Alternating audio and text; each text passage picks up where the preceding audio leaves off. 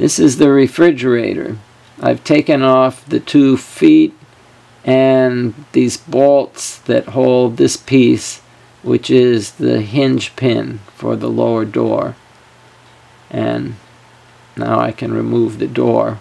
I want to switch the side of the hinges, so that the doors will open in a way that's convenient to access the fridge from the kitchen. Right now you have to be in the forward bunk to really open the refrigerator door. So here is a middle hinge set. It has pivot points for the upper half of the lower door and the lower half of the upper door. And I can take the hardware up from there, and then I can remove the freezer door. And these little plugs have to be removed because they cover holes where that lower hinge piece is going to be moved to.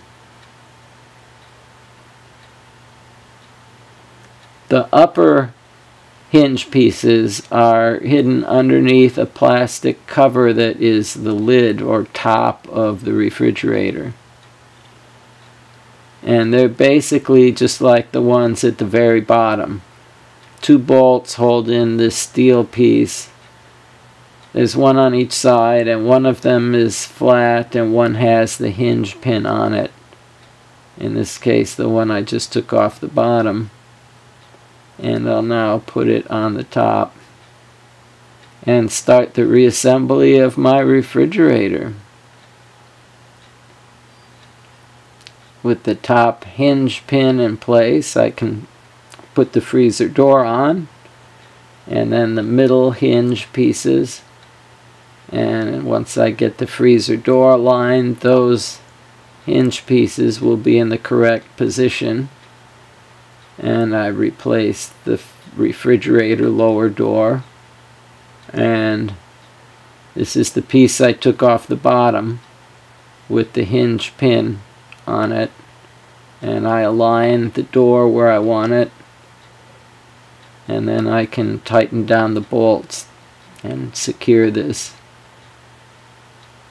And I replace the feet and wrestle the refrigerator back into its position. Now the doors open in a way that's easy to access. There's a bunch of these hatches that cover up areas that are filled with either buoyancy foam or storage areas. And I'm making flatter, nicer looking covers out of starboard, which is a high density plastic material for home improvement and boat fixing. This is fiberglass peanut butter. It's polyester resin, some chopped fibers, and a thickening agent like Cavasil. And it can be made in a clay or putty-like consistency, and here I'm fixing the holes where the old motor mount went. I cover it with wax paper to keep the air away from it. Polyester resin normally hardens if it's exposed to air to a tacky state, so you can put another layer on it. But if you want it to harden as your final layer, you either have to mix a special wax with the resin or cover it with wax paper like I did here. It's hard where the wax paper was and a little bit tacky elsewhere, but this is okay for now. I'm cutting through the forward bulkhead because I need to get access to the front of the boat to work with the running lights and do some different things at the front. I'm removing some flotation foam, and hopefully we'll replace it with an equal or greater volume of foam elsewhere.